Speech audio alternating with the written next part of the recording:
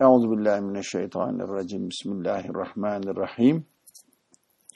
Allahümme iftah aleyna hikmetek ve enşur aleyna rahmetek ya zel celali vel ikram.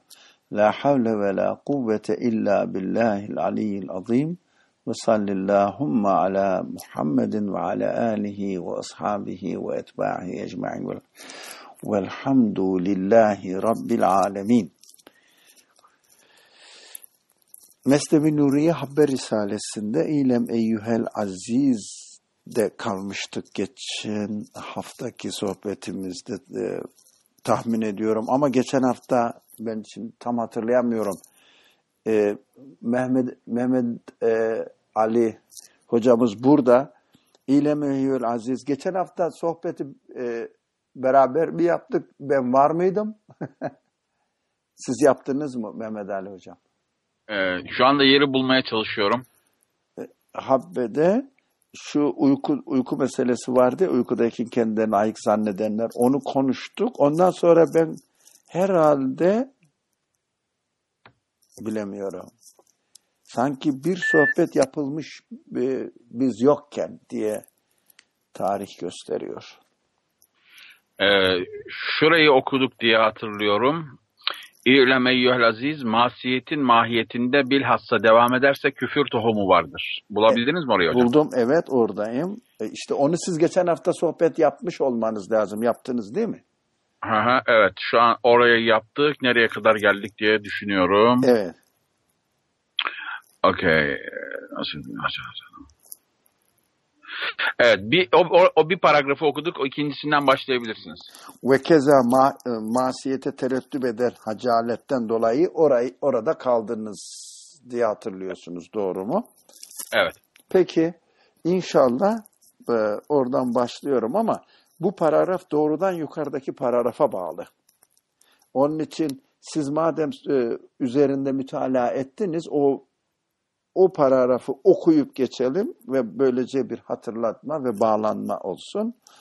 İlem eyyuhel aziz, masiyetin mahiyetinde bilhassa devam ederse, masiyet devam ederse küfür tohumu var. Adam kafir olmuyor da masiyetin kendi içinde küfür tohumu var. Yani masiyeti işleyen biraz kafir oluyor değil. Masiyetin mahiyetinin içinde küfür tohumcuğu var. Çünkü o masiyete devam eden ülfet peyda eder. Ben böyle tekrarlıyorum anlatmak için değil. Kendim konuyu hazmetmek için tekrarlıyorum. Çünkü konuşulduğunu tahmin ediyorum. Çünkü o masiyete devam eden ülfet peyda eder. On açıklıyor bu tohumcuk ne oluyor diye. Sonra ona aşık ve müptela olur. O masiyete müptela olur, aşık olur. Yani o içerisinde tohumcuk bulunan yeri daima çalıştırmaya başlar. Yani bir tohuma su dökmek gibi oluyor diye anladım ben şu anda. Eğer yanılıyorsam geçen haftaki sohbette siz üzerinde durdunuz. Beni inşallah ikaz edin. Artık mikrofon istemek mecburiyetinde de değilsiniz. Direkt konuşabilirsiniz inşallah. Yani bir tohum var bir yerde. Elinizde tohum dursa bir şey olmaz ama eğer onu ıslatırsanız, su verirseniz, bu çok ilginç bir analoji aslında. Su çok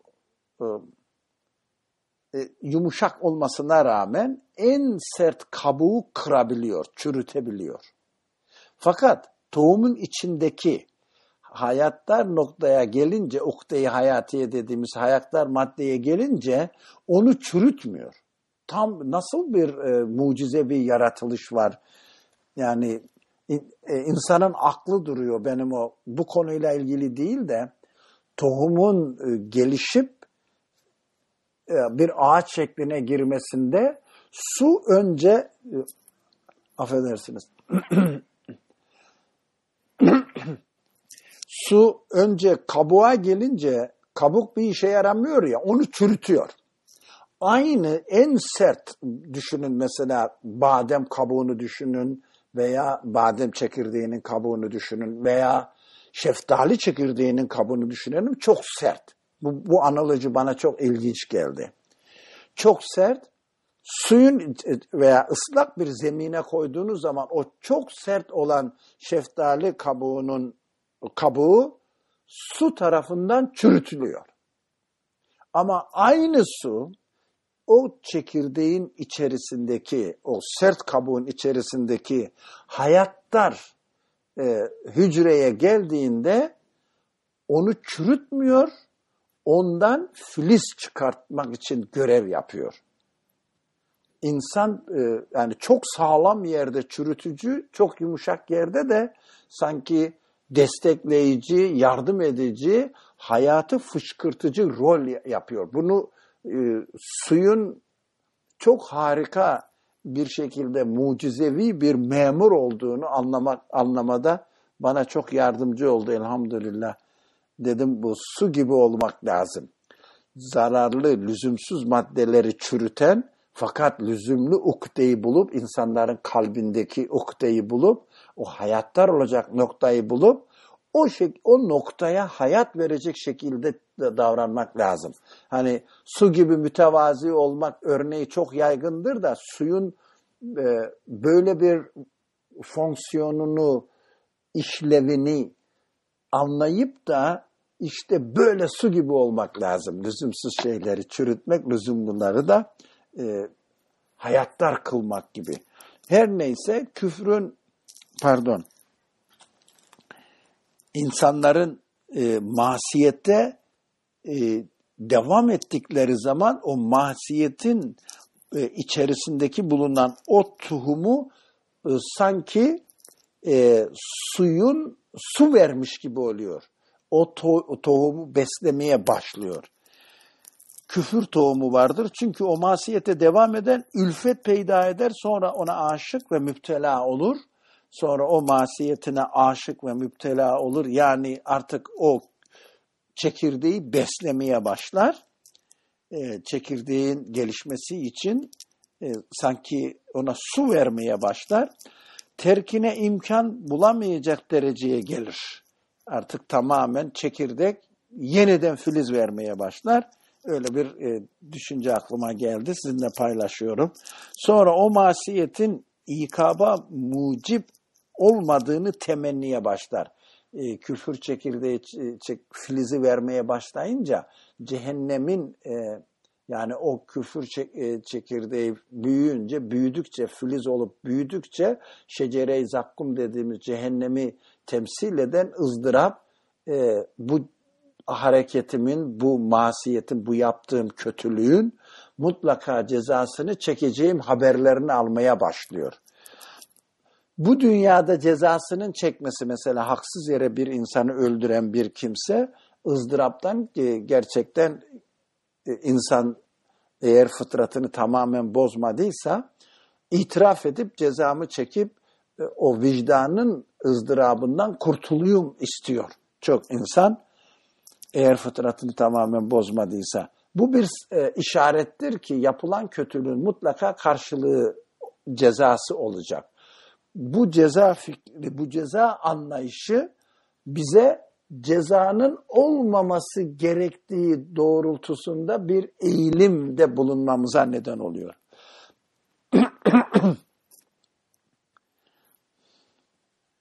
Bu hal böyle devam ettikçe küfür tohumu yeşillenmeye başlar. Çünkü besliyoruz ya. Affedersiniz. Nasıl yapacağım?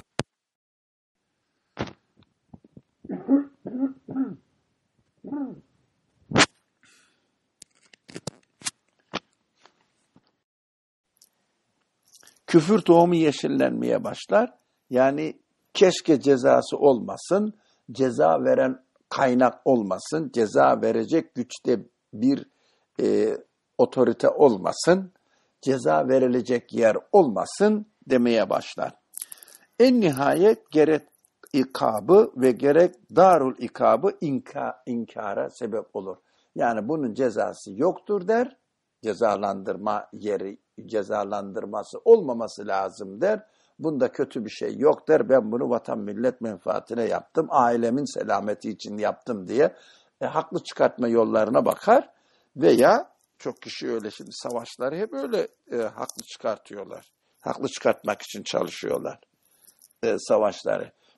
Milletimin menfaatine diye bütün insanları öldürebiliyorlar veya bütün diğer insanların ölümüne fetva verebiliyorlar, haklılık payı verebiliyorlar vesaire.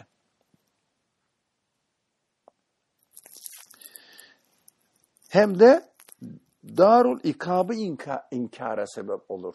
Yani ceza verilecek yerin varlığını inkar etmek. Bu darul ikab da ahiret biliyorsunuz. Ahiret hayatı, yani öldükten sonra dirilip her yaptığımız işin cezası, hesabını vereceğimiz bir yeni yaratılış şeklinin, türünün gerçekleşeceğini inkar etmeye başlar diyor. Buralar geçen haftaki konuşulan nokta. Mutlaka detaylı bir şekilde konuşunuz. Burada hatırlatmak için özetleyeceğiniz mevzular varsa ben memnuniyetle dinlemek isterim. Bize ana hatlarıyla ne gibi konularda ne gibi bir açıklama yapmıştığını söylerseniz çok memnun olurum. Mehmet Ali veya o derse katılanlar. Mehmet Ali, bir paylaşmak ister misin? Geçen haftaki sohbeti nasıl şu anda özetleyebileceğimi tam kestiremiyorum. Sizin girizgahınız bence şu anda yeterince bir ön hazırlık olduğu gibi hissediyorum. İsterseniz ikinci paragraftan itibaren devam edin. İnşallah arkadaşlarımızdan ilave etmek isteyenler, lütfen artık hürriyetinize kavuştunuz. Mikrofon istemek zorunda olmayacaksınız. Hürriyetinizi kullanın inşallah. Vurguladığımız kavramlardan bir tanesine siz başta değindiniz. Birinci cümlenin içerisinde küfür tohumu şeklinde bir ifade var. Küfür diyor ama ondan sonra tohum diyor. Tohum halinde olduğu üzerinde vurgu yaptık. Yani ağaç haline gelmedi. Yani birdenbire kafir olmadık. Ama tohum halinde var. Yani onun sizin de dediğiniz gibi yeşermesi ve büyümesi mümkün. O hale gelmemesi lazım. Bu çerçevede konuştuk. Evet, Allah razı olsun. Güzel. Peki, başka arkadaşlardan ilave edecek varsa lütfen, veya soru şeklinde de olur, açıklama şeklinde de olur, yorum şeklinde de lütfen katılalım inşallah. Ve keza ben okuyorum, arkadaşlardan bir ilave yorum gelmezse. Ve keza... Ali Hocam. Buyur. Ekrana bir şey yazmıştım. Onu hem kolaylıkla okuyup okuyamadığınızı test etmek için yazdım. Bir de gerçekten hangi sayfadasınız onu merak ediyorum. Yani 20 dakika önce yazmıştım. Ekrana bakmıyorsunuz herhalde, doğru mu? Hayır, ekrana hiç bakmıyorum. Peki ama diyorsunuz iki ciltli kitapta... Evet, ekrana bakmaya alışsanız iyi olur. Evet, çünkü nasıl oluyor, devamlı aşağıya getirmem lazım. 1329. Tamam, Allah razı olsun. İkinci cilt 1329. Evet. Güzel oldu. Söylemeniz güzel oldu. için dersi okumaya başlamadan aklıma gelmişken söyleyeyim de, siz daha sonraki haftalarda bu kullanıcı adıyla derse gireceğiniz için bağlamak isteyenleri görmek için ekrana bakmanız lazım ara sıra. Orada görünecek. Peki yine... Tabii arayacak. Zaten bakmasanız bile müzik duyacaksınız. Ses duyacağız. Peki. O yüzden bilgisayarla interakt olmaya alışın diye dedim. Yani İnşallah. Akıl vermek gibi olmasın da daha rahat edersiniz. İnşallah. Akıl vermek gibi olsun. Çünkü bilmiyorum. Akıl vermek olsun. Gibisi de fazla. Evet. Şimdi herkes burada mı şimdi? Arkadaşlardan yeni gelmek isteyen yok. Bir saniye yok tamam o zaman, yani madem sordun ki Mehmet Emin, Ayten Tuba seni eklemiş Skype'e, onu ekleyebilir misin yani? Tamam. Okay, good. Tamam. Mesela ben böyle şeyleri görmüyorum. Nasıl göreceğim? Önce Skype'ı başlatan mı görecek? Siz görmüyorsunuz çünkü Ayten Tuğba bu beni Risale Sohbeti kullanıcı adını ekledi. Sizinle şu an bir alakası yok. İleride nasıl eklenecek? Ben bu işi moderate yapacak olursam mesela benim açımdan. İleride şey gibi, bu Skype penceresinin sol tarafında hani Skype Home, Contacts falan yazıyor ya. Gördünüz mü? Skype penceresinin sol tarafına bakın hemen. Evet. Ne var? Skype Home yazar, Contacts yazar, Current Calls yazar. Görmüyor musunuz? Contacts yazıyorum, Current Calls yazıyorum, Recent yazıyor. Evet. Orada şey çıkacak. Küçücük bir soru işareti içerisinde kim eklemek istiyorsa sizi onun adı çıkıyor. Ona tıklıyorsunuz, accept diyorsunuz. O kolay yani. Sadece buraya bir watch out yapsanız yeterli olur. Keep an eye on this column. Peki. Allah razı olsun. İnşallah pratik yaptıkça öğreniriz. İnşallah zaman içinde alışılır yani. İnşallah alışmamız da lazım. Peki masiyete tereddüt eden hacaletten dolayı, utanmaktan dolayı masiyetle ilgili olan bir yaptığımız işin kötülüğünü farkına vardığımızda ondan dolayı utanmaktan, kötü bir şey yaptım diye, nasıl insanlar mesela mahkemeye götürülürken filmler haber bültenlerinde gösteriyorlar, o yüzlerini kapamak istiyorlar. O mahkum olan kişi, yani siyasi bir mesele değilse ayrıca da mesela adam öldürmüş veya bir çocuğu öldürmüş, o kişi mahkum edilip de hapishaneye götürülürken yüzünü kapatarak gidiyor. Niye? Yaptığı işin kötülüğünün farkında, hacalet ediyor, utanıyor. Bu yaptığımız kötülüklerden dolayı utandığımız için o masiyet olmadığını iddia etmekle o masiyete muttali olan melekleri bile inkar eder. Yani bu bir kötülük değildir. Bu kötülüğü kimse görmüş. Bu kötülük, bir ses var. Arkadaşımızın yanında çocuğu olan birisi veya bir ses geliyor, onu mute yapsa çok. Mikrofonu mute yapsa. Zak senin mi? Hayır. Yok. Benim çocuğum işte siz. Ayten Tuba Skype'ten mikrofonunu mütlemen lazım. Müte çevirmesi lazım. Evet. Peki. Okay. Hem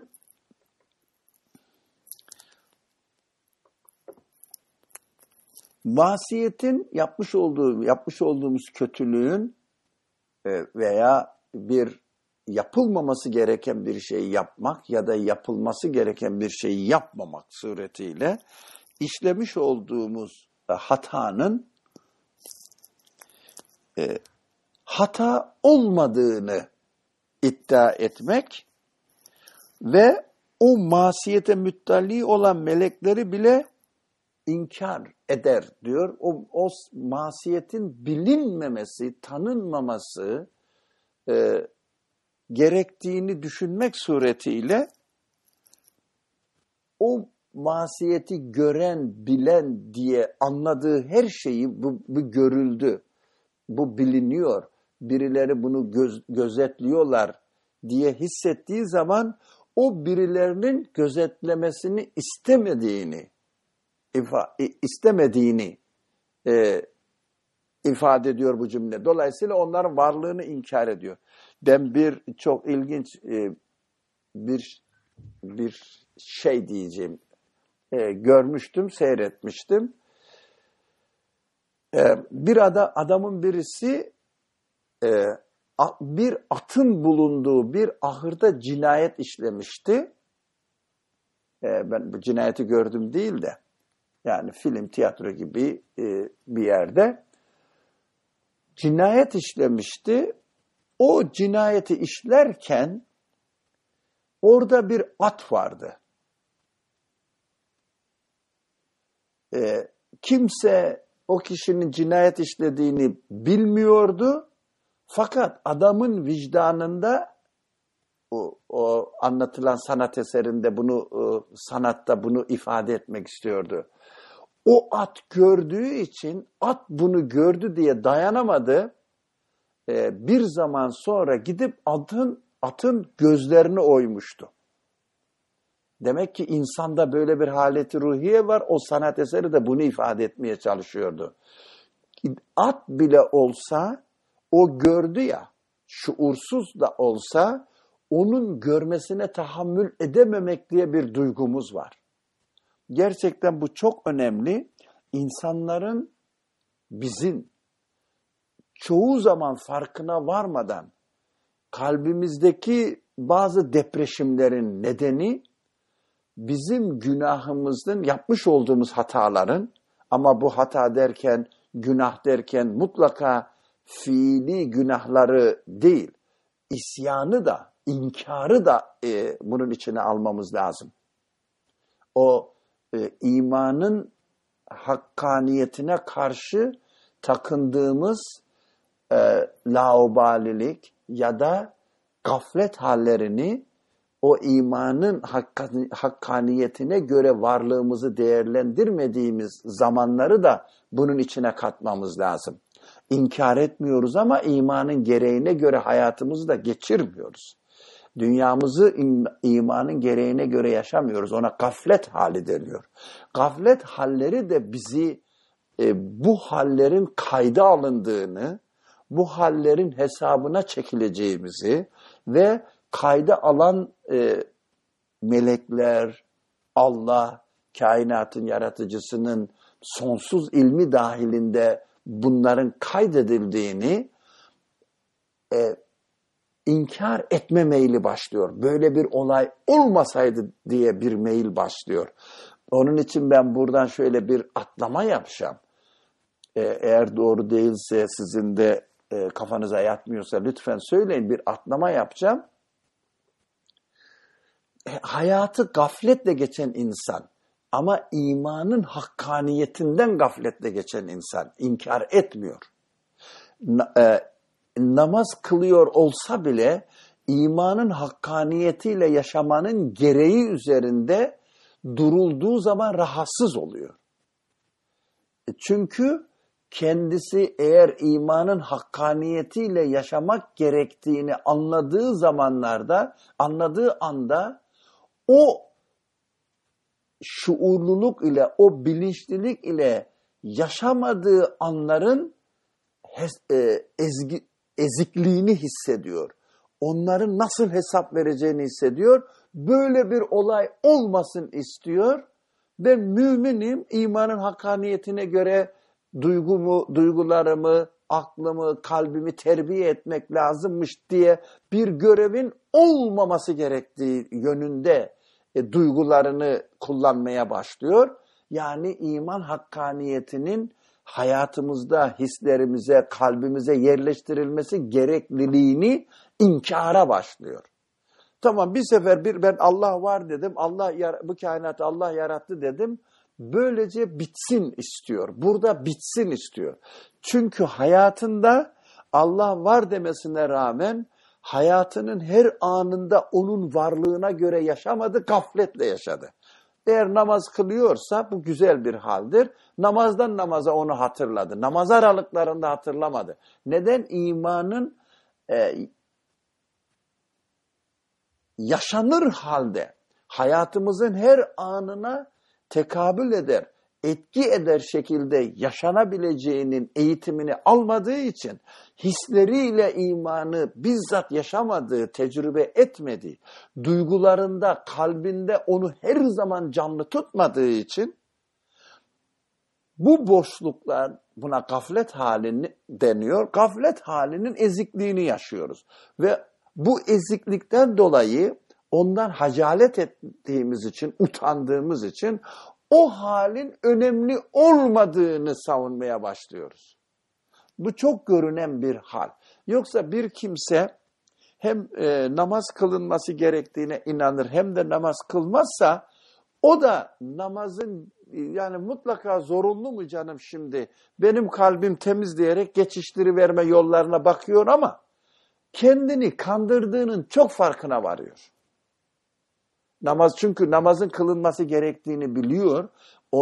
Ondan istiğfar etmesi, yani kılmadığı zaman özür dilemesi gerektiğini de biliyor. Bu hali inkar edemez değil de, olmasın istemez değil de, bu hali olmasın istemenin yanlışlığının farkında olmak çok mümkün. Fakat gaflet halinin yanlışlığının farkında olmak, gaflet hali hakim olduğu için mümkün değil. Esas sorun orada yatıyor. Bunu anlatamadım. Tahmin ediyorum anlatamadım ama herhalde birileri yardım ederse, aramızda bulunan birileri, memnun olurum. Nasıl gaflet halini inkar etmek çok daha kolay oluyor. Gafletin önemli olmadığını, gafleti insanlar amel cinsinden tarif etme meyli var bizde. İnsanlar derken biz insanız, hepimiz dahiliz buna. Gaflete düştüm, namazı kaçırdım. Gaflete düştüm, namazı kaçırdım. Gaflete düştüm, mesela orucumu yiyiverdim. Önemine gaflete düştüm, yalan söyleyiverdim dediğimizde bunu çok iyi anlıyoruz. Bunun bir gaflet hali olduğunu çok iyi anlıyoruz. Bunun bir hata olduğunu çok iyi anlıyoruz. Ama gaflet imanın yaşanması hakkındaysa, imanın yaşanmasına dairse, bir arkadaşımızın mikrofonu açık konuşuyor mu yoksa yanlışlık mı var yoksa bize bir şeyler mi söylemek istiyor, onu anlayamadım.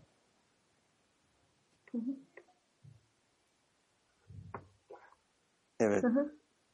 Konuşmak mı istiyorsunuz? Bir arkadaşımız sesi geliyor ama.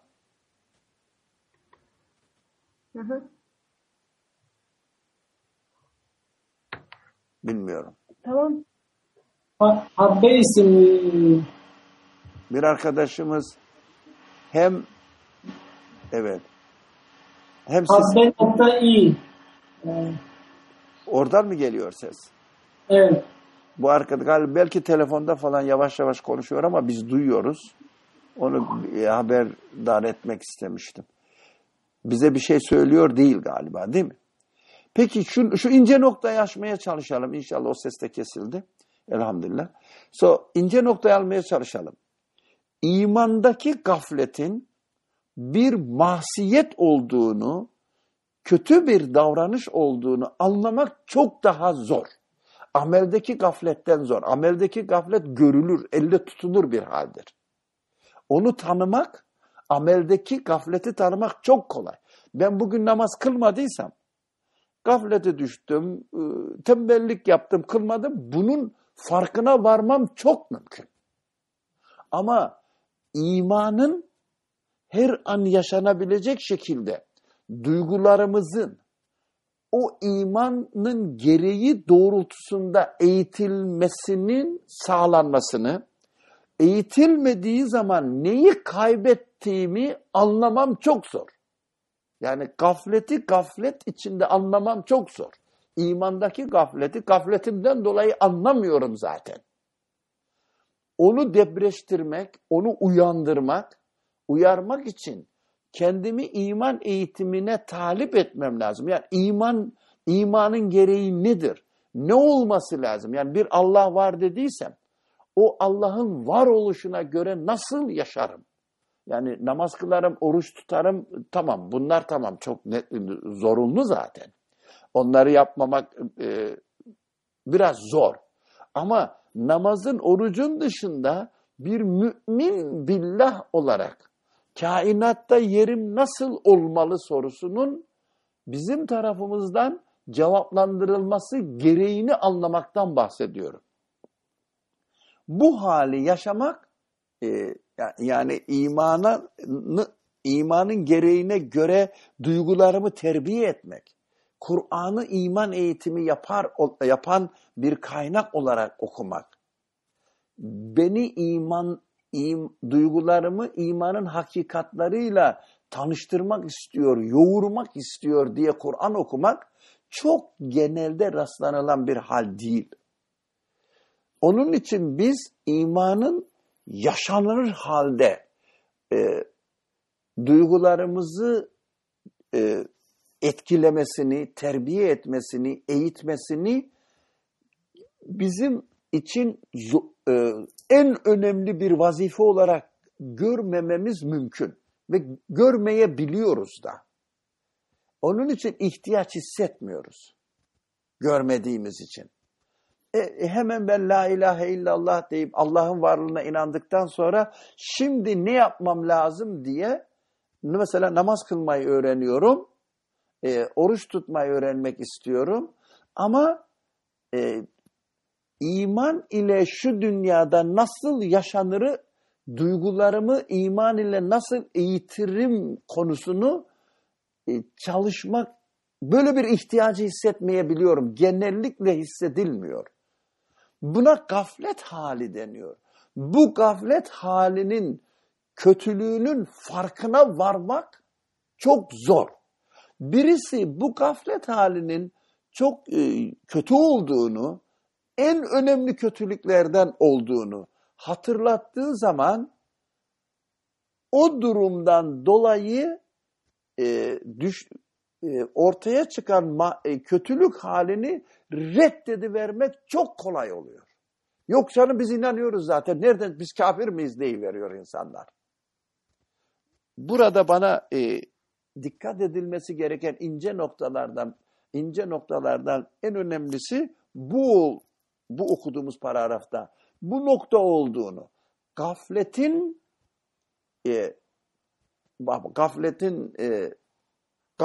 olduğunu kabul etmenin çok zor olduğunu anlamak istiyorum ben. Yani Said Nursi'nin bir önemli cümlesi var. Çok önemli bir cümlesi var. Bir ifadesi var. Şeytanın en birinci görevi diyor, önce kendini inkar ettirmektir. Bu cümlenin üzerinde biraz duralım ve düşünelim. Şeytanın en birinci görevi önce kendini inkar ettirmektir. Bunun üzerinde söz söyleyecek var mı? Yani fikir mütalaa edecek var mı? Ne demektir diye. Yani yanlışın yanlış olduğunu yapar. Evet. Biraz daha devam edelim. Yanlışın yanlış olduğunu kabul etmemek. Şeytanın vazifesi bu. Ama biraz daha kendisini inkar ettirmek, şeytanın kendisini inkar ettirmek veya gaflet olduğunu inkar etmek. Relativizmi kabul ettirmek acaba olabilir mi? Anlamadım. Nesine kabul ettirmek? Relativizm. Yani biraz açıklayın. Tamam. Relativizmi kabul etmek. Diyelim. Relativizm. Ya. Evet. Yani Türkçesini çok iyi bilmiyorum o ama. Önemli değil. Yani tamam yani neyse yani relativizmi kabul ettirmek demek yani belli bir şey yok yani bir standart yok yani bilmiyorum yani nasıl Türkçe olarak ifade edeceğim bilmiyorum o zaman ben öyle bırakıyorum. Yok. Peki. Yani olabilir mi? Ya o şeytanın sürekli bizimle yani insanla uğraştığı ve ona karşı bir mücadele etmesi gerektiği hakikatinden gaflet ettirmek. Evet. Allah razı olsun. Yani benimle uğraşılmıyor. Yani bana her zaman musallat olan bir şey ve ona cevap yetiştirmem gereken bir şey yok diye düşünmek ve böyle rahat yaşamak yani. Peki bunu konumuza bağlayalım. Güzel, çok güzel. Konumuza bağlayalım. Yani ne demeye geliyor şeytan bizim devamlı onun bizimle uğraştığının farkına varmak demek, farkına vardırtmamak demek. Öyle bir şey yok. Yani benim şu anlamaya çalıştığım nokta iman ile yaşamak diye bir olay var. Yani şöyle ne namaz kılarken, ne oruç tutarken, ne de belli zikir kelimelerinin, mübarek kelimelerinin tekrarını yaparken değil. Şöyle dururken veya pencereden dışarıya bakarken ne görüyorum? Gökyüzünün bir parçasını görüyorum. Yerlerde ağaçlar görüyorum. İnsanlar yürüyor görüyorum. Arabalar veya yürüyen arabalar görüyorum. Ne görüyorsam, yani herkes kendi penceresinden ne görüyorsa, işte bu bakışımı imanla yapmak gerek. İşte şeytan diyor ki, ya sen inanan birisisin, gerek yok. Yani Allah'ı inkar mı ediyorsun? Tamam, inkar etmiyorsun, inanıyorsun diyor. Bu bakışının iman ile nasıl yapılması lazım geldiğini, mesela oradaki gördüğün insanları o gördüğün şekliyle yaratılıyor olduğunu, senin de onları görecek şekilde yaratılıyor olduğunu ve bu görüş karşısında duygusal bağlantıya geçiyoruz ya insanlarla. Bir tanesi mesela çok ihtiyar, zayıf, vay zavallı var diyorum. Zavallı insan yürüyemiyor diyorum. Bir tane çocuk var, hiç günahsız, oynuyor, zıplıyor. Ona da diyorum çocuk olmak ne kadar güzel diyorum. Peki bu olaylar yaratılan olaylardır. Var edilen olaylardır. Bunun var edilişinde yaratıcısının sana ne gibi mesaj veriyor olduğuna duygularını aştın mı? Oradaki kurduğun duygusal bağları yaratıcısı adına ondan, yaratıcısından gelen bir mesaj olarak aldın mı deyince, ya ben kafir değilim ki, ben Allah'a inanıyorum diyor. Her şeyi Allah yarattı diyor. Ama o olayı gözlemlerken yaratıcının kendisine mesaj gönderiyor olduğunu, o mesajı algılayıp nasıl yorumlaması gerektiği konusunda bir sorumluluğunun olduğunu, orada bir tavır takınması gerektiğini şeytan inkar ettiriyor. Diyor ki sen inanan birisisin zaten. Her şeyi Allah yarattı diyen birisisin zaten. Burada inceliğine girmek gibi, duygularını Allah adına kullanmakmış gibi bir olayın varlığını inkar ettiriyor. Yani o bir gaflet hali olduğu halde onun bir gaflet hali olduğunu inkar ettiriyor. Bilmem anlatabildiysem. Bunlar yani faydalı mıydı bu konuşmanın, onu da bilmiyorum ama bu nokta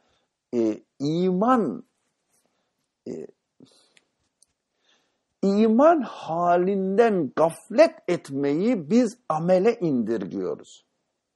Genelde.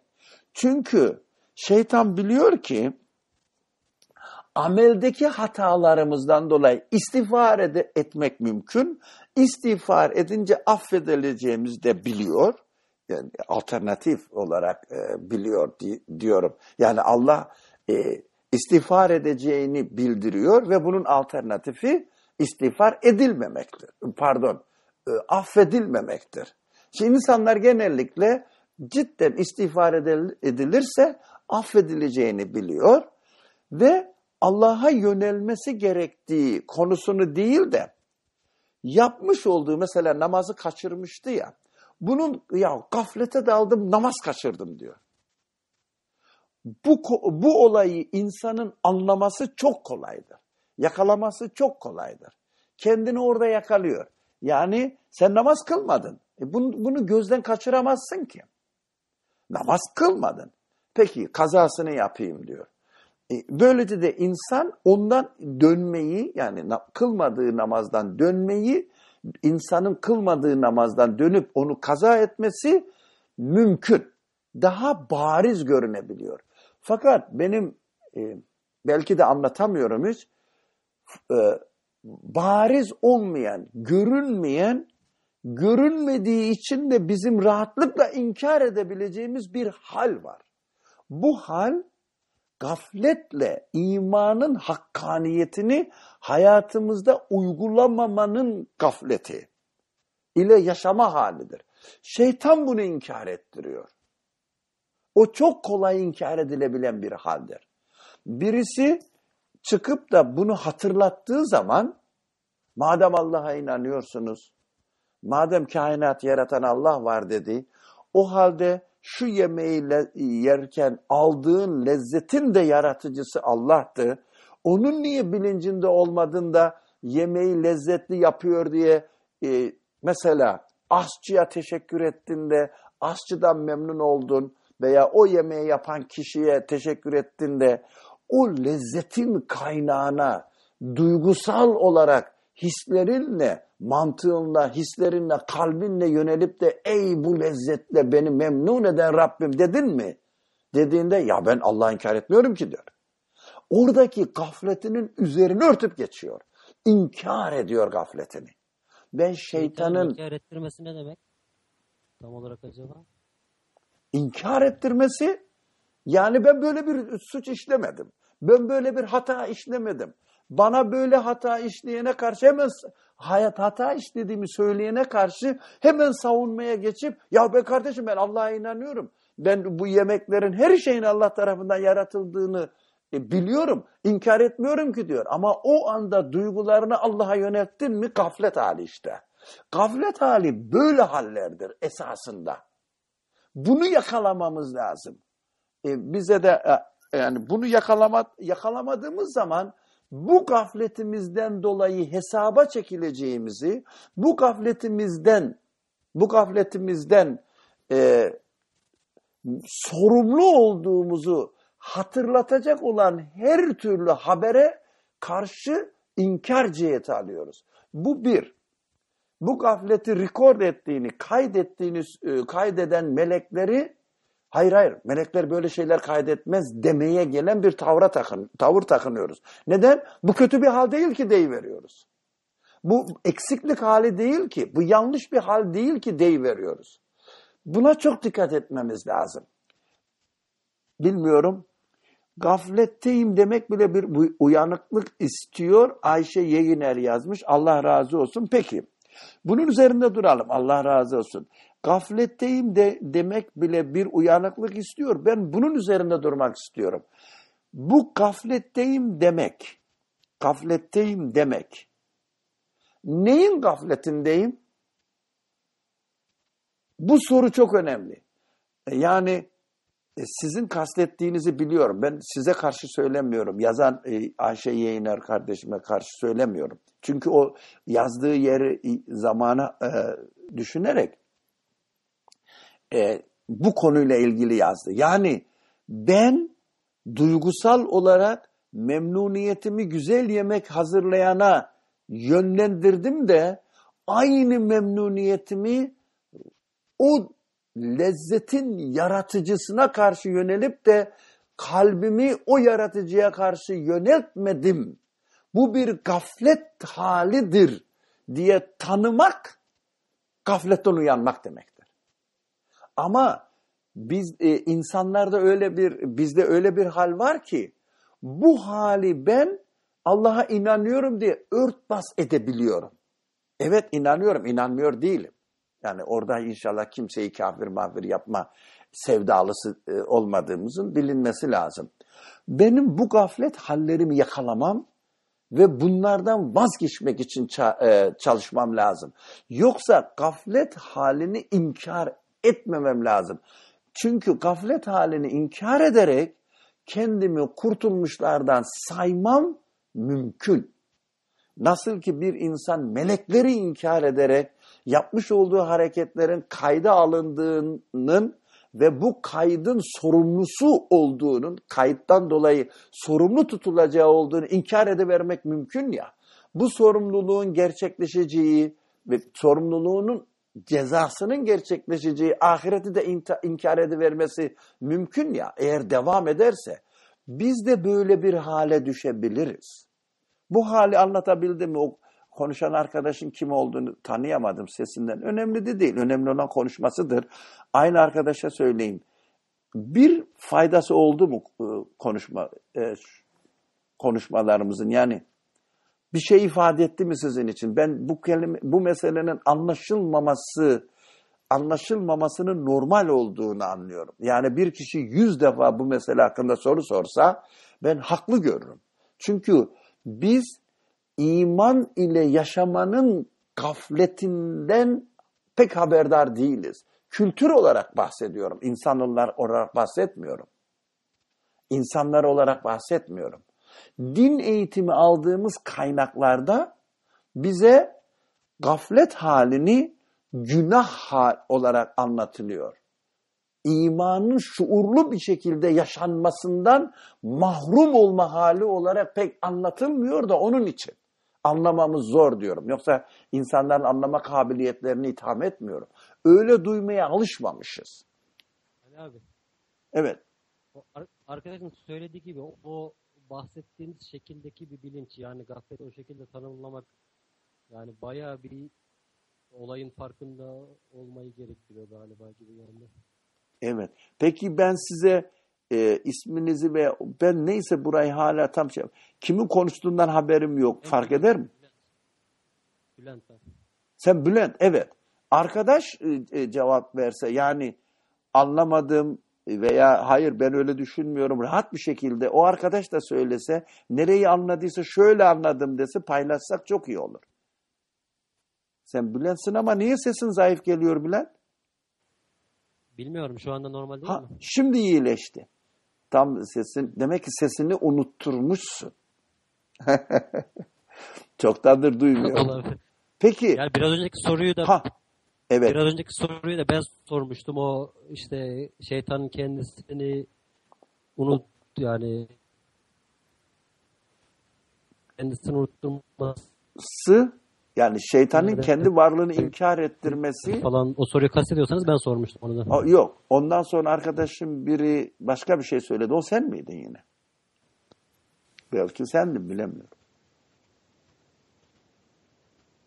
Peki. Uzatmayalım işi. Yok, ben değildim o. Evet. O arkadaş Kamuran Ali miydi veya neyse, bilmiyorum kimse. Bu konuyu biraz daha Abdullah Bera üzerine düş. Üzerinde biraz daha konuş. Yoğunlaşalım bu konunun üzerinde inşallah.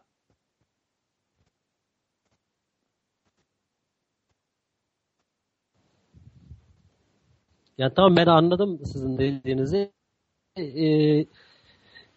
O gaflet o şekilde bir bilinçte olmak için de bayağı bir insan eğitimli olması gerekiyor işte gibi geliyor. Yani sanki biraz ne bileyim, hani kısır döngü mü diyelim. Yani o bilince sahip olan insan da zaten o gaflet halinin hep farkında olacak gibi. Yani orada bir şey var, soru işareti var. Tam da anlatamıyorum da. Ben de anlatamıyorum. şöyle bir örnekler versek acaba faydalı olur mu? Mesela askerlik yapanlar bilir, eğitim yaptırırlar ya, herhangi bir eğitim askerlikte veya bir şey öğreniyorsunuz, hani yüzmeyi öğreniyorsunuz falan, onun bile uzun bir zaman aldığını görüyoruz. Adamı şimdi ne yapıyorlar bilmiyorum da eskiden 18 ay aynı işleri, aynı şeyleri yaptıra devam ediyor. Eğitime, bedenimizi alıştırıyorlardı. Fakat iman da böyle ruhumuzu, kalbimizi, hislerimizi eğitmek için devamlı egzersiz yapmamız lazım. Bunu biz bilmiyoruz. İmanın bir egzersizle insanın ruhunu, duygularını yoğurduğu meselesini bilmiyoruz biz. Ben şahsen Risale'deki bu vurgulara dikkat etmeden bilmiyordum. Arkadaşım birisi bir şey yazmış ama onu okuyayım bu arada. Bir kere imanla baksak bakmadığımız vakitteki gafletimizin farkında oluruz. Evet. Bunu kim yazdıysa daha fazla demiş. Bir dakika, çok fazla ileriye gittim. Ayşe Yeğiner yazıyor, devam ediyor. Doğru söylüyorsunuz. Maşallah, Allah razı olsun. Çok güzel komentler bunlar. Bir kere sahip olsak, sahip olmadığımız zamanların farkına varacağız. Ama imansızlık değil bu. İman deyince aklımıza Allah'ın varlığını tasdik etmek geliyor. Yaratıcının varlığını tasdik etmek geliyor. Bu doğrudur. Bu bir ama doğrudur ama bir başlangıçtır. İman, yaratıcının varlığını kabul ettikten sonra hayatımın her bir anında ilişki kurduğum her bir nesnenin yaratıcısı olarak o yaratıcıyı bizzat müşahede etmem demektir. İman eğitimi. Bir tarif oldu mu bilmiyorum. Yani kainatın yaratıcısı var dedik. Doğrudur bu cümle. Şimdi iman sahasına girdik. Şimdi iman sahasına yani ben yüzme öğrenmek istiyorum. Anladım ki insan yüzme öğrenince denize kendini atsa da batmaz. Bunu öğrendim diyorum. Anladım bunu diyorum. Kabul ediyorum, tasdik ediyorum diyorum. Gördüm insanlar yüzmediğini vesaire. Elimde delillerim var diyorum. Peki yüzme biliyor musun? Bunun eğitilmesi lazım. Yüzme bilmenin de sonsuz derecesi var. Hani benim gibi suyun üzerinde çırpına çırpına zor durursunuz. Ben de yüzme bildiğimi söylerim. Birisi var hani yüzme yarışçısıdır. Hiç fark et, benim hiç hayatımda uygulamadığım bir şekilde hızlı, hiç yaşamadığım bir şekilde hızlı yüzebiliyor. Demek ki yüzmenin de sonsuz derecesi var. Evet, insan yüzebilir, insan suyun üzerinde kalabilir demek imandır. Doğrudur. Ama hadi bakayım kal şimdi suyun üzerinde dediğimizde aklımıza hemen bizim eğitimini aldığımız, dini eğitimini aldığımız kültürde şimdi sen artık biliyorsun namaz kıl deniyor. Yani yüzme kulübüne üye ol veya yüzme kulübüne üye aidatı öde falan gibi anlaşılıyor. Hadi sen artık yüz deyince nasıl yüzeceğim diyorsun. Yani iman ile yaşamak deyince aklımıza hemen ritüeller geliyor. Namaz, oruç geliyor. Bunlar doğrudur. Yani sen yüzme kulübüne üye olmazsan hiç yüzme egzersizi hiç yapamazsın zaten. Bunlar doğrudur. Bunlar inkar etmiyoruz. Bunlar önemli değil de demiyoruz. Çok önemlidir. Ama daha önemli olan o iman ile artık şu dünyada ilişki kurduğumuz her şeyin, bütün düşüncelerimiz, hayallerimiz, hayatımızda karşılaştığımız her türlü halin o iman doğrultusunda yorumlanma eğitimine girmek lazım. Kur'an bu eğitimi yapan kitaptır. Bunun ben çok üzerinde durulan ve çok geniş halk tabakalarınca bilinen bir nokta olmadığını düşünüyorum. Olayın zorluğu, olayın zorluğu iman, mesela namaz biraz değindiniz, hani namaz kılmamak net olarak görülebiliyor ama imanla yaşamak ne demek? Biraz soyut bir kavram ve anlatması çok zor. Yani biraz o işin tadına varan veya belli bir sürede yani belli bir şekilde bunu tecrübe etmiş insanlara biraz anlatabilirsin. Öbür türlü yani iman ile yaşamak ne demek? Biraz soyut bir kavram olarak kalıyor. Gösterilemiyor yani. Evet. İşte bu hal, insan eğer bu halde devamlı yaşarsa, devam ederse bu paragraftaki anlatılan konu bu hal için çok önemli. Hatta şimdi paragrafa geçtim bitsin diye, bitmesi gerekir galiba, zaman ilerledi. Geç başladık, geç bitiriyoruz. Hatta şiddeti hacaletten o halin bize kazandırdığı utanmaktan veya şimdi ben mümin değil miyim yani? Ben iman etmiyor muyum yani diye. Yani sen hadi kardeş bir yüz diyorsun. Ya ben deniz seni batırmaz. Ben biliyorum diyor. Deniz batırmaz kesin diyor. Kesin ben biliyorum onu diyor. Peki hadi yüz öyleyse diyorsun. Yani iman ile yaşa. Amele geçmiyoruz değil mi? Amel derken ritüelleri kastediyorum. Ritüele geçmeden hadi o zaman hayatının her anını iman ile yaşa bakayım. Denildiğinde ben inkar etmiyorum ki diyor. Benim hayatım, varlığım, kainat, dışarıda gördüğüm eşya hepsi Allah yarattı bunları diyor. Kendi kendine olmaz diyor. Doğru söylüyor. Doğru söylüyor ama iman eğitimi yok. Neyse birisi gelip de bu iman eğitimi lazım. Duygularının eğitilmesi lazım. Kur'an'ı duygularını eğitmek için, iman ile eğitmek için okuman lazım denildiğinde ben böyle bir yani Kur'an okuyorum, Müslümanım. Kur'an okumak sevaptır, onu da biliyorum diyoruz. Kur'an'daki namaz kılma, oruç tutma ile kendimizi İslam'ı, dinimizi, imanımızı yaşadık diyoruz. Mamafi onlar imanın tezahürüdür. İman eğitimi yapmayan kimse kafir demek değildir. Ama gaflet halindeki geçen hallerimizin gaflet olduğunu anlamamız gerektiği konusunda vurgu yapmaya çalışıyoruz burada.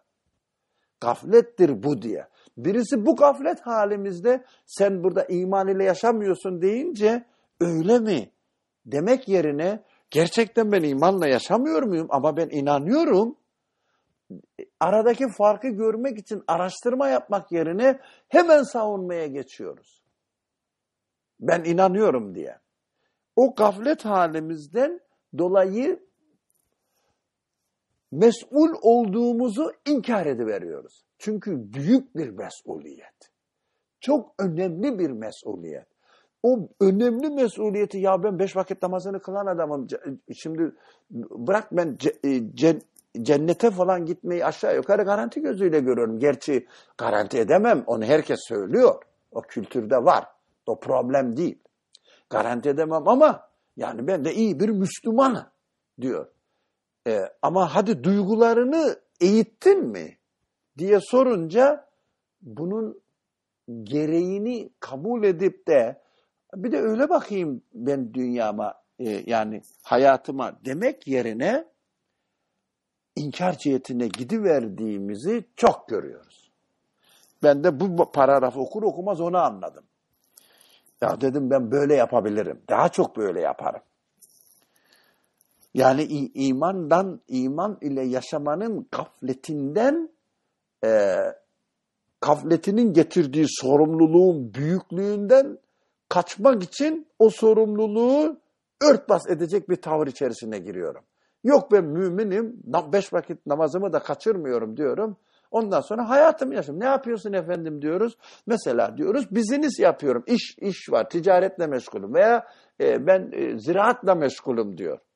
Peki ticaretle veya dünya işin neyse memursun neyse her ne iş yapıyorsan o işi yaptığında karşılaştığın her anın kainatın yaratıcısı tarafından sana gönderilen bir mektup olduğunu anlayıp o mektubu Allah'tan gelen bir mektup gibi okudun mu? Mesela çok basit bir örnek ama hepimiz bu örneği canlı bir şekilde yaşıyoruz. Mesela çok susadığın ya da acıktığın bir anda arkadaşın sana bir yemek verdiğinde o yemeği veren arkadaşa çok minnettar kalıyorsun. Suyu veren kişiye çok minnettar kalıyorsun. Sana su verdi diye. Yanlış da yapmıyorsun. Hayır bu yanlış değil. Yanlış demiyorum.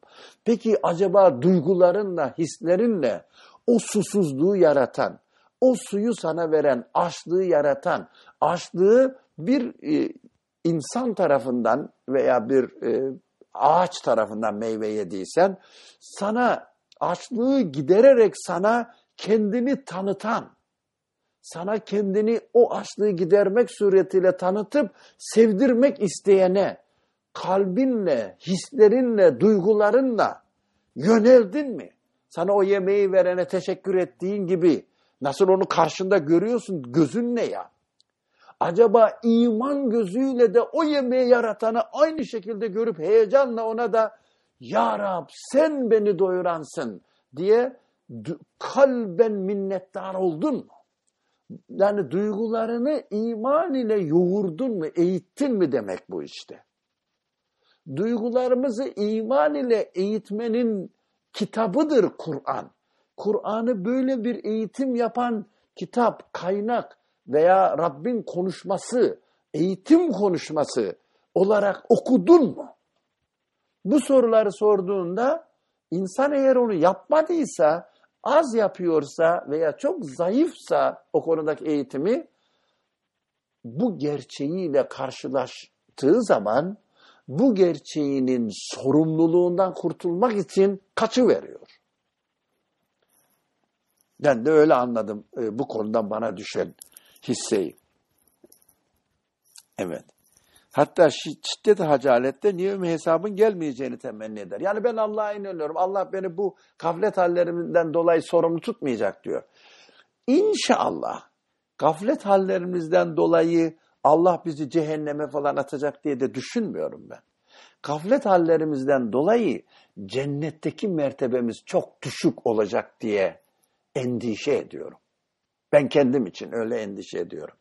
Cennette Rabbimize tam mülaki olarak huzur içerisinde onun huzurunda yaşamaktan mahrum olacağımızı, ama cennet halinin de sonsuz mertebesi var.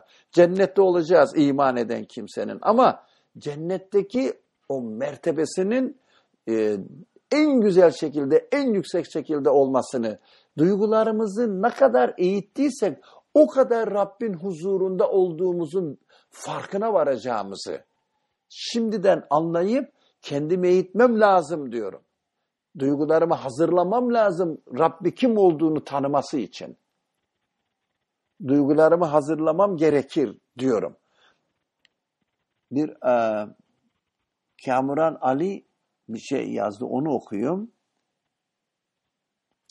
Risale okuyan biri olarak çoğu kez Risale'den delil getiriyormuş gibi bu zamanda farzları yerine getiren büyük kebairleri terk eden inşallah kurtulur deyip işin içinden çıkıyoruz. Bahsettiğiniz gaflet durumu bize ne kaybettirir ki? Evet, şimdi cennete gider. Yani bir insan kainatın yaratıcısını inkar etmeyip de şu kainat kendi kendine olmuş diye açıkça, kendi dünyasında açıkça kendi kendine oluyor canım, bunun yaratıcısı falan yok demez de bunun bir yaratıcısı var, bu kendi kendine olmaz dediği andan itibaren iman alanına giriyor. İman ediyor bu kişi. Şimdi tamam, böyle bir kişi eğer bir de kendisini kebair dediğiniz büyük günahlardan, adam öldürmek gibi falan kurtarırsa o da artık artısı oluyor. O da güzel. Daha da güzel yapıyor olayı. Ama en önemli, en birinci kebair şirktir. Evet, onu Abdullah Bera yazdı. Şirktir. Şimdi şirkten kurtulmak dereceli olur. Ben Allah iki demiyorum dedik mi, şirkten kurtulduk dediğimizde evet, yani Allah iki Allah var demiyoruz. Ama gaflet hali içerisinde gizli şirki koruyor. Ne demek bu? Zaten bu imanda küfür çekirdeği var dediği de o. Ben öyle anlıyorum. Küfür çekirdeği var diyor imanda ya. Pardon, günahlarda, masiyetlerde en büyük masiyet şirktir. O şirkin içerisinde iki Allah var demedim ama ben çok sevdiğim bir yemeği bana ikram eden kimseye minnettar oldum. Veya daha da subtle denir, daha da ince noktaya girelim. Mesela eşiniz size çok güzel bir söz söyledi, çok güzel bir tavırda bulundu kardeşiniz, eşiniz, anneniz, babanız.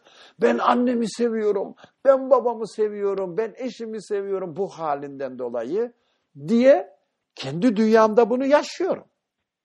Bunu inkar etmiyorum. Bu benim fiziken yaşadığım bir olaydır. Peki o sevginin kaynağı, sana o güzel söz söyleyen eşinin seni güzel söz söylemesiyle seni memnun eden o tatlılığı, o güzel haleti yaratanı acaba gündemime getirdim mi? Beni böyle bir güzel sözle memnun eden kim acaba? Böyle bir hali yaşatan kim? Yaratan kim? Bana bunun lezzetini aldıran, tanıtan kim acaba? Dedim mi? Bakın, orada eşimi gördüğüm gibi, bana güzel söz söyleyerek beni memnun eden eşimi gördüğüm gibi, o memnuniyetin yaratıcısını görmüyorum. Görmeyebiliyorum. Bundan bahsediyoruz biz. Bu gaflettir işte. Bunu yakalamam lazım. Bu halden kurtulmam lazım. Yani beni memnun eden eşimin sözünü duyduğumda o eşime memnuniyetimi ifade etmek için ona hediye alıyorum falan ya. Peki o hali yaratana nasıl mukabele ettim? Onu sormam lazım. Evet. Birazcık konu zor ama çünkü yine zorluğunun nedenini anlıyorum. Kültürümüzde böyle bir şey yok. İman eğitimi yok kültürümüzde. Kur'an bunun eğitimini yapıyor. Hangi ayete baksan, hangi peygamber menkıbesine baksan duygularımı terbiye ediyor. Peygamber menkıbelerinin insan duygularını terbiye eden bir konuşma olduğunu görmüyoruz. Tarihi olayları anlatıyor. Ondan ibret almam lazım diyorum. Firavun gibi direnmemem lazım diyorum. İbret levhaları olarak görüyorum. Halbuki eğitim instruction'ını diyeceğim ama Türkçesi ne? Eğitim yaptıran talimat olduğunu görmüyorum. Onun bu olayların eğitim yapan talimatlar olduğunu şöyle sen de kendini bu duygularla donatman lazım. Şu şekildeki duygularını reddedecek bir tercihlerde bulunman lazım diye kendime getirmiyorum. Anında yaşamıyorum olayı. Yani Firavun şöyle yaptı, sonunda denize battı. Musa kurtardı diyorum, olay olarak hatırlıyorum. Demek ki ben de Allah'a isyan edersem ben de denize batarmışım. Allah'a isyan edenler denize batarmış. O halde mesela dünyada kafirler var, inançsızlar var. Onları bir gün Allah denize batıracak gibi anlıyorum. Ondan ibret aldım ben zannediyorum. Yani hocam. Efendim, çok uzattım. Buyur. Yok. Yani bu konuda bir şeyler söylemek için an bekliyorum ama yani nerede söze gireyim diye şey yapamadım. O yüzden. Şimdi gir. Okey. Hani diyoruz ya en son söylediğinizden başlayayım. Peygamber menkıbelerinin, Kur'an'da anlatılan peygamber menkıbelerinin bize iman eğitimi yaptığını anlamıyoruz. Diyoruz ya şu anda. Ve gafletten çıkmıştı bu. Parçanın içerisinde geçen gaflet, yani neyden gaflet? Ediyoruz, üzerinde duruyoruz ve bunlar consciousness raising, yani biz bu konuları bu şekilde anlamıyoruz, şu şekilde anlamamız lazım diye bir farkındalığı kendi dünyamıza getirmeye çalışıyoruz. Sizin yaptığınız konuşmayı ben bu şekilde anlıyorum, doğru herhalde. İnşallah öyle, aynen öyle, evet. Evet, mesela duygularımızı iman ile yoğurduk mu meselesi üzerinde veya sorusu üzerinde duruyoruz. Bunlar gayet valid argümanlar ve yapılması da gerekiyor ve şu anda yapmaya çalıştığımız gibi inşallah ben de dahil olmak üzere diğer arkadaşlar da bundan bu şekilde faydalanıyorlardır. Bunun bir uzantısı olarak veya bir devamı olarak, bir sonraki basamak olarak, mesela dedik ya, peygamber menkıbeleri Kur'an-ı Kerim'de anlatılıyor ama ben onların bana şu anda iman eğitimi yaptırtmak üzere anlatıldığının farkında değilim. O şekilde okumuyorum. Peki güzel, bu tespiti, yani bir farkına varalım. Bunu birinci basamak olarak alalım. Bunun farkına vardık. İkinci basamak olarak biz şunu yapsak daha verimli sonuç elde eder miyiz? Bir, bunu söyledikten sonra, yani sen mümin olan kişi veya Müslüman olduğunu iddia eden kişi, sen Kur'an-ı Kerim'i bu şekilde okumuyorsun kardeşim, bunun farkına var. İki, bunun farkına vardıktan sonra o menkıbeleri, o storyleri, o hikayeleri şu şekilde anlaman lazım diye bunların açılımları ve örnekleri karşımızda yok diye görüyorum ben. Dolayısıyla farkına vardırma, consciousness raising aktivitesi doğru bir hareket olmakla birlikte meyvesini çok çabuk göstermiyor. Çünkü insanların karşısına bu farkındalığı elde ettikten sonra bu hikayeler şu şekilde okunur diye onların örneklerini vermiyoruz diye hissediyorum ben. Dolayısıyla insanlara bu şekilde vurgu yaptıktan sonra bu hikayelere historically bakmayacaksınız, şu şekilde bakacaksınız dedikten sonra veya sonrası öncesi önemli değil, aynı anda hem bunu söyleyip hem de mesela Hazreti Musa'nın, işte mesela Hazreti Eyüp'ün, her neyse Kur'an-ı Kerim'deki kıssası, menkıbesi şu şekilde anlaşılırsa benim imanıma katkısı olur. Ben onun iman eğitimine, o hikayenin iman eğitimine bu şekilde girmiş olurum diye gösterince insanların kafasında daha çok böyle bir ışık yanar. Ha, bu böyle oluyormuş diye anlarlarsa use edebilecekleri, kullanabilecekleri, pratik olarak ellerine bir şey vermiş oluruz diye hissediyorum ben. Siz ne diyorsunuz? Doğru diyorum. O zaman biz hem devam edeceğiz hem de şimdiye kadar bu tür yapılan çalışmaların örnekleri var. Yapıyoruz. Yapabildiğimiz kadar yapıyoruz artık. En güzeli iddiası kesinlikle yok. Yapabildiğimiz kadar.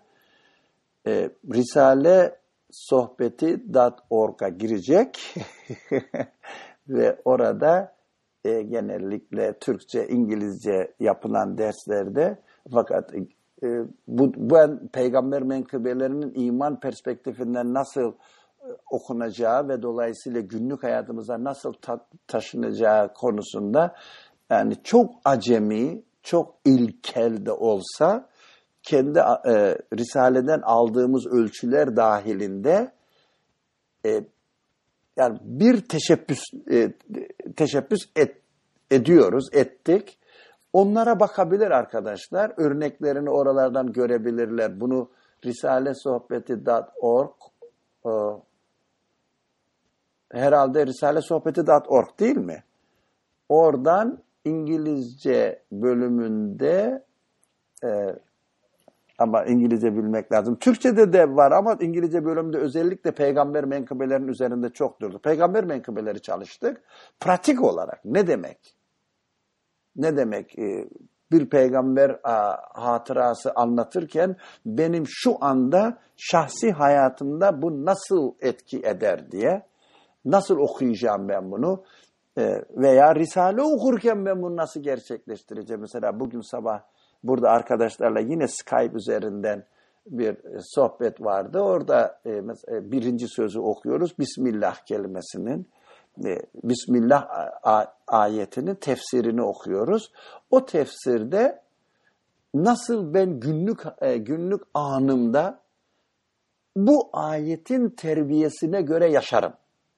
Bunun eğitimini yapan bir buçuk saatlik falan, belki bilemiyorum 2 saat oldu mu, sohbet oldu. Bunların kayıtları var. Şu anda biz hani her biri saatler tutuyor. Bu bir de Risale'yi bu gözle okumak gerekiyor. Risale bize iman eğitimi yapan, yönüyle Kur'an'ı tefsir eden kitaplardır. Onun için Risale diyoruz zaten. Risale dememizin nedeni, başka bir nedenini ben bilmiyorum. Yani Kur'an'ı iman eğitimi yapan yönüyle tefsir ettiği için bir ayrıcalığı var. Bu ayrıcalığından dolayı Risale'leri ön plana getiriyoruz. Bu ayrıcalığından dolayı. Yani evet, dediğiniz doğru. Bu bir ihtiyaçtır diyeceğiz burada. O ihtiyaca cevap verecek başka çalışmalar da yapmak lazım. Ama acilen şu anda aramızda bulunan arkadaşlardan birisi ya hakikaten ben nasıl yaparım bunu derse, risalesohbeti.org'da Live Discussions bölümünde orada isimleri görecek, Hazreti Süleyman'ı görecek, başka peygamberlerin menkıbelerini görecek. O menkıbelerin yani günlerce süren sohbetleri var. O sohbetlerden faydalanabildiği kadar. Evet. Ama en mükemmel değil. Yani en mükemmel örneğini lemaların 1. ve 2. lemasında bulacağız. En mükemmel peygamber menkıbelerinin iman eğitimi açısından nasıl değerlendirildiğinin örnek çalışmasını yapmış Said Nursi. Biz de o örnek çalışmayı taklit ediyoruz zaten. 1. ve 2. lemayı okuyacak, dikkat edecek ama. Bak burada genellikle duyulduğu şekliyle veya yazıldığı şekliyle olmayan bir yorum var diyecek. Başkalarını itham etmek, benim kitabım daha iyi, onlarınki kötü demek için, yarışmak için değil. Gerçekten burada bir farklılık var diyecek. Bu farklılığı yakalamak niyetiyle okuyacak orayı. Usul bakımından ne gibi farklılık var Said Nursi'nin peygamber menkıbelerini anlatan ayetleri yorumlamasında ne gibi bir fark var diye baktığında diğer kitaplara da gidecek, diğer tefsirlere de bakacak. İkisinin arasındaki farkı görünce metodolojik farkı görecek. Ben de şahsen sen ve ben, yani bu ortada bulunan arkadaşlar, bu metodolojik farkın adına biz iman eğitimi yapan bir tefsir anlayış tarzı diyoruz. Bir eğitim yapıyor bana. Bilgi falan vermiyor, beni eğitiyor.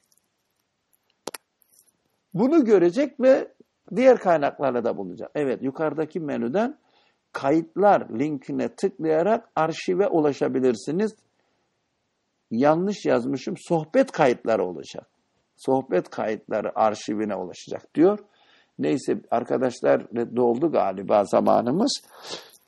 Eğer bu gafleti, bu halleri kabul etmezsek, ben dönüyorum dediğiniz doğru. Örnek çalışmasını, yani burada bir örnek çalışması yapacak olsak saatlerce yeni dersler yapmak lazım ki ben küçük birkaç ayet aylar sürdü diyebilirim. Yani haftada bir defa yapılan sohbetlerle aylar sürüyor. Yani geçiştirmek için demiyorum ama saatte doldu. Bayağı bir saati aştık. Onun için inşallah. Buyur. Bunu şu yönden önemli buluyorum. Bu şekilde şu andaki odadaki arkadaşlarla veya herhangi bir ortamda bu şekilde paylaşıldığında, yani kardeşim biz bu ayetlerin içerisindeki hikayeleri bu gözle okuyacağız diye söyleyip artı devam edin. Az önce sizin dediğiniz gibi mesela lemalarda böyle bir usul işlenmiş. Siz de aynen bunun gibi Kur'an-ı Kerim'in diğer peygamber hikayelerine de bu şekilde bakın diye encourage etmek ve bu yolda nasıl diyelim meyve verecek, sonuç verecek bir açılıma yönlendirmek lazım insanları. Çünkü sadece söyleyince sanki yani belki herkesin kafasında böyle olmuyordur da benim görebildiğim, anlayabildiğim kadarıyla böyle bakılmalı dedikten sonra hani şey oluyor, böyle bakılmalıymış, so what kısmında kalmaması lazım. Böyle bakılmalı ise sen de git, her insan kendi anlayabildiği kadarıyla Kur'an-ı Kerim'deki bu hikayelere kendi açılımlarını getirir diye teşvik etmek lazım, düşündürtmek lazım. O yüzden bunu artı olarak söylemek gerekiyor diye hissediyorum. Doğru, Allah razı olsun. Böyle bakılmalı olayındaki o malı kısmını da ikna etmek gerekiyor. Çünkü insanlara bazen böyle biraz farklı bir yorum getirince çok uçuk geliyor. Yani niye öyle bakılmalı kısmının da herhalde biraz izah edilmesi gerekiyor. İşte bak, o güzel bir soru. Neden öyle bakılmalı konusuna gelince bu önemli bir nokta bence de. İnsanları nasıl ikna edeceksiniz? İnsanları bence şu şekilde ikna edilebilir. Ancak ve ancak öyle bakılmalı dedikten sonra vereceğiniz açılım, o hikaye şöyle anlaşılır ve böyle anlaşılırsa benim imanıma şöyle katkısı olur diye insan görürse, yani if you can show them how it works. Benim asıl vurgulamak istediğim bu. Yani teoretikli adamlara devamlı bunu tekrar etmek. Kardeşim bu hikayeler böyle okunması lazım diye söylemek insanı ikna etmiyor ve etmez diye inanıyorum ben. Nasıl ikna olacak? Burada yaptığımız gibi consciousness raising activity yapacağız ama belki ondan da önemlisi bu şekilde insanları farkın farkına vardırdıktan sonra bak bunun açılımı şöyle olursa senin hayatına çok güzel bir şey gelir, imani boyut gelir diye gösterebiliyor olmamız lazım. O örnekler olmadan adama sadece teorik olarak böyle bakman lazım dersek insan ondan ikna olmaz. Çünkü insanın beyni bu şekilde çalışmıyor. Ama o dediğim biraz zor gibi de geliyor. Çünkü yani insanın hayatında hisleriyle yaşayacağı bir şeyi yani böyle fiziksel olarak somut bir şekilde ortaya koymak da çok zor. O yüzden zaten biraz o Peygamber Efendimiz Aleyhisselam zamanından bu tarz nakiller çok gelmiyor. Yani iman hayatta nasıl yaşanır falan gibi. Çünkü biraz zor bunu yani hislerle yaşanan bir şeyin ortaya konması. Şöyle düşünelim. Mesela his dediğin yani bir anlamda doğru da mesela hisler dediğin doğrudan aklıma şiir geldi veya edebiyat geldi. Şiir yazmak lazım. İnsanın hislerini şiirle aktarması çok güzel olur diye söylemenin çok bir faydası yok. Ama sen tutar da hislerini çok güzel ifade eden bir şiir yazarsan karşı taraftaki adam da hiç olmazsa bunun bir örneğini görür. Ha böyle yapılıyormuş diye anlar. İlk başta hemen kendisi şiiri duyar duymaz ertesi gün şiir yazamayabilir ama önünde örnek olduğu zaman onu tekrar etmesi veya en azından uygulaması başından ucundan 3-5 derken daha kolay olur. İnsanın ilk önce bir şeyi görmesi gerekiyor. Yani bunun yapıldığının örneğini görmesi gerekiyor. Nasıl bir örnek mesela? Bir örnek verebilir misiniz bu örnek? Tabii yani mesela peygamber menkıbeleri dedik ya. Ali Hoca şey verdi. Sohbet kayıtlarında bunlar işlendi dedi. Onlardan bir tanesi yani sohbet olarak da dinlenilebilir, bir makale şeklinde de yazılabilir. Burada ben bakıyorum şu anda Risale Sohbetleri org'da Solomon işlenmiş, İngilizce bunlar. Ondan sonra değişik şeyler var. Ne derler? Peygamberlerin hikayeleri var. Bunlardan bir tanesini küçük, öyle büyük yüzlerce sayfalık bir kitap olarak yazmaya gerek yok. Bir article'da, bir kompozisyonda Solomon'un hikayesine bu şekilde bakılır diye insanın önüne getirsek, o da der ki Solomon'un hikayesini bu şekilde yorumlamışlar. Ben de efendim bilmem kimin hikayesini şu şekilde yorumlayayım veya şu şekilde anlamaya çalışayım diye görünür. Benim yani asıl vurgu yapmak istediğim, daha önceden de kelimelerde de biraz üzerine değinmeye çalıştım. Yani çok üzerinde durmadık ama söyleyip geçtik belki. Benim çok önemli diye gördüğüm konu bu. Bu şekilde teorik olarak insanın consciousness raising aktivite yapılması doğru olmakla birlikte adamların eline bunun açılmış halini, teorisi budur kardeşim, şu nedenlerden dolayı bunları historicize etmemek lazım dedikten sonra historicize edilmemiş haliyle bir örneğini önüne koymazsan adam onu anlamaz.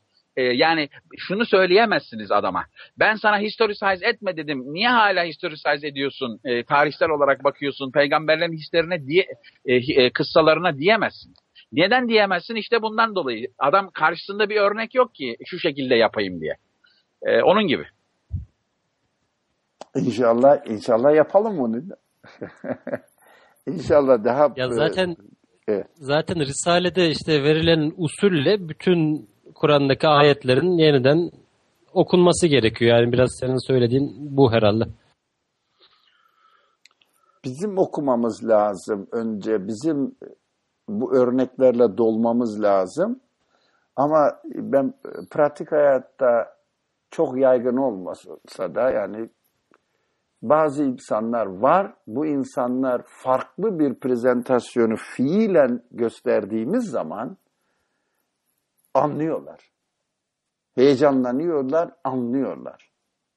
Ve farklı bir şekilde takdim ettiğimizde yeter ki bizim kendimizin onu iyice hazmetmiş olması lazım. Burada biz aslında çok profesyonel olarak bu işi yapmadığımız açık ve belli. Çok da değil, hiç profesyonel olarak yapmadığımız. Kendi aramızda dertleşiyoruz. Ve birbirimizi uyandırmaya çalışıyoruz. Yani haberdar etmeye çalışıyoruz. Arkadaş böyle bir olay var. Bunun üzerinde biraz düşünelim. Biraz kafa yoralım.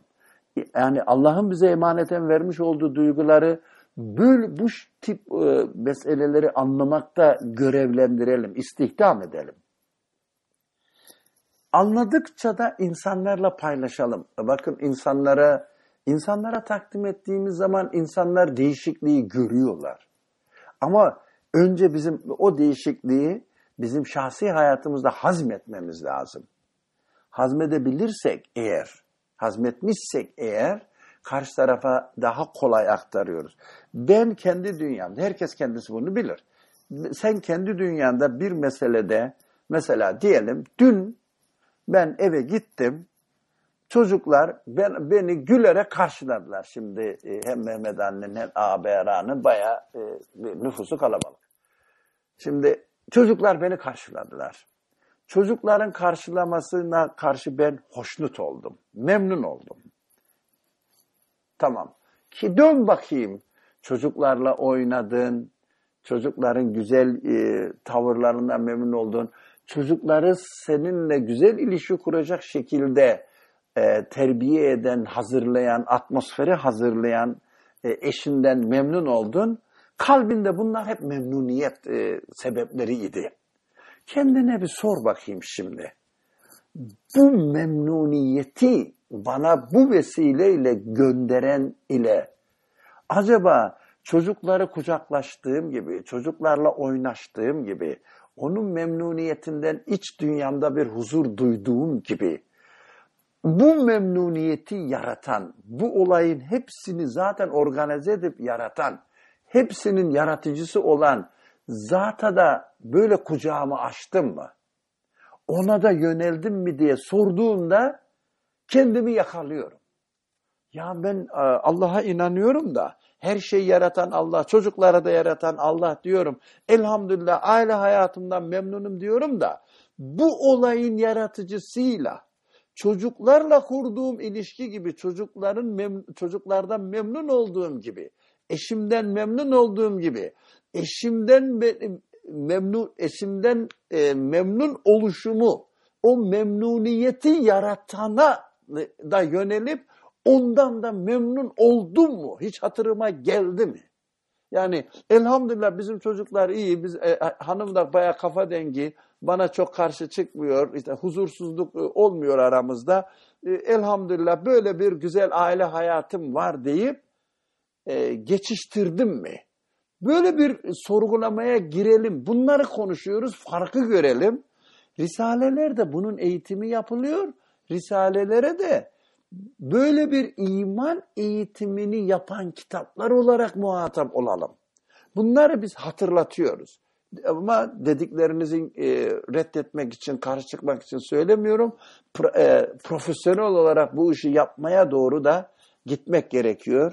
Daha mesela Mehmet Ali'nin dediği gibi elle tutulur, gözle görülür bir metinle veya bir açıklama ile, gerek metin şeklinde olur, gerek video şeklinde olur, gerek konuşma şeklinde olur, bir açıklama ile insanlara acaba malzemeleri sunup bakın şu örneğe dikkat edin göreceksiniz dememiz de lazım. Hatta Risale okumalarında bile Risalelerin bizi nasıl eğittiğinin farkına varıp o farklılığı